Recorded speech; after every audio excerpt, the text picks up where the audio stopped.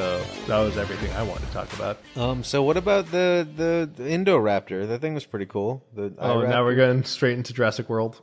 It's pretty dope. I mean, like, that's the interesting thing about Jurassic World within itself is that, like, a lot of good plots are the culmination of a lot of coincidences. Like, good plots come together when, like, the coincidences you want to happen do end up happening. So if you can think of a lot of movies that you like some of them just so happen to be the perfect storm to make something bad happen. Mm-hmm. And Jurassic Park 1 was a perfect storm of the things that, Hammond neglected. With a literal storm. Yeah.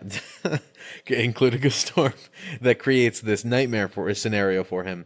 And that Jurassic World within itself is just I don't even understand how, like, terrible it goes. Like, what was the inciting incident that causes everything to go squirrely? In Jurassic World? Yeah, the first one. In Jurassic World, and depending on who you ask, it's the Indoraptor is in his pen. Mm-hmm. And first of all, it's implied that the pen is too small for the raptor. Mm-hmm. And so apparently the Indoraptor can also magically camouflage not only its physical appearance, but also its thermal signature. And so the thermal cameras were not able to detect where he was. Oh, and that it escapes, correct? Yeah, and so as a result, they go into the pen. First of all, they go into the pen through the, like, big door, not like one of the small side doors that they apparently had. Mm-hmm. And because the gate is open, it literally just runs out of the gate like your cat does when you come home. Yeah. And that is the inciting incident. Like, there's no malice here like there was in Jurassic Park. So literally the Jurassic World people have even less of a leg to stand on. And that's interesting because, I mean, it's meant to also be, like, when science goes too far, quote unquote, you didn't think about if you should, you thought about if you could. And when science goes too far, then, the creation, the Frankenstein's monster can run amok. And that's interesting to see how far that went, because a lot of Michael Crichton's writing has to do with people and how they interact with an amusement society or an amusement situation where, like, Westworld is about, what if we could just kill people without thinking about it? And, like, Jurassic Park is like, what if amusement parks, but with dinosaur? And so when you put people in these crazy situations, then they go hog wild and we take everything and pump it up to 11, the entire situation. And it's just interesting how the first movie, like we've been saying, dealt with all of those human needs, all those human problems that, like, oh yeah, this was just a mismanaged, like, operation that they cared too much about the fluff, like any of those, stretch goals versus the core code, like core issues. And then, like, they kind of go off the rails and they get farther away from the source material, where the last one's just like, we made a creature so dope that it ate everybody at the park. Like, it's a function of the time that, like, even the movie is like, it's so meta, because in the movie they're talking about, like, oh, we spared no expense in making this crazy new monster that never existed, and so we have to go above and beyond to entertain audiences. While the audience that came to see the movie also wanted to see a bigger bad monster. So it's like this whole meta commentary on, like, why people even go to the movies. It's just hilarious where people go where they're just like, what do we even do from here?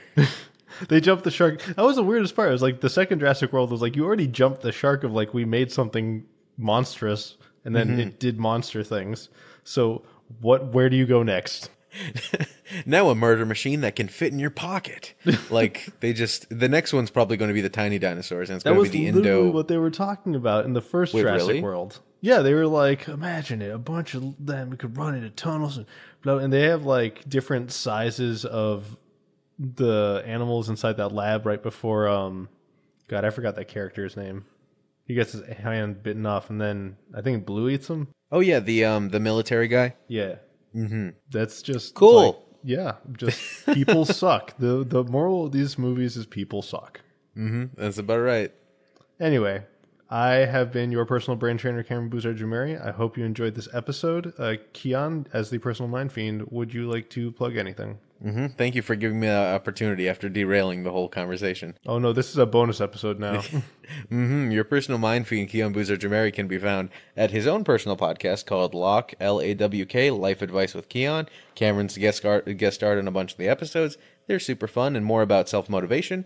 You can also find me on Instagram at keonboozar.cinema and Print3D LLC. Those are my 3D printing. Well, I mean, my photography and 3D printing Instagrams respectively. And yeah, I'm all up on the internet. So give me a shout. And Cameron, you keep on keeping on. I love this show and I love what you're doing. I'm really glad to hear that, buddy. And as for us at Swaying the Small Stuff, you can find us at Small Stuff Show on Twitter, Instagram, Facebook, and YouTube. We also happen to have a Patreon for Small Stuff Show, and I really hope you guys will go check it out. My plan is to start setting some hilarious goals, mostly in terms of getting more listeners. And as we get those listeners, we'll come up with fun, different ways to celebrate. So thank you all for being just an excellent community. And I hope if you've been enjoying the episodes, you've been sharing them with friends. You've been leaving reviews on iTunes. And if you have ideas and topics for episodes, you'll reach out on smallstuffshow@gmail.com or with hashtag smallstuffshow on Twitter. And again, your personal brain trainer, Cameron Boozarjomehri, reminding you, from movies to media to the world around us, it's details like these that make it worth sweating the small stuff.